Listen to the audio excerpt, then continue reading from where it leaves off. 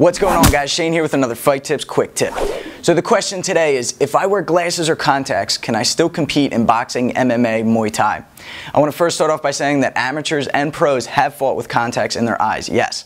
But they've also taken big punches, gotten the contact knocked out or knocked deep into their eye, and they blame that for their loss. So what I recommend is either training with sports goggles or, even better, training without anything at all. Getting used to having that blurry vision when you're hitting the heavy bag, when you're hitting mitts, and when you're sparring.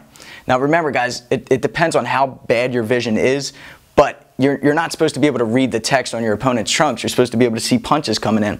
So as long as you have, a good visual of what's coming in, you should be fine. So get used to that blurry vision. It's going to be better than having, one contact deep in your eye or one knocked out and one in, because then that's going to mess with your depth perception. Alright guys, make sure you tweet us your questions that you may have so they can get featured in the next Fight Tips quick tip video. And be sure to subscribe so you can get the fight tips before your opponent does.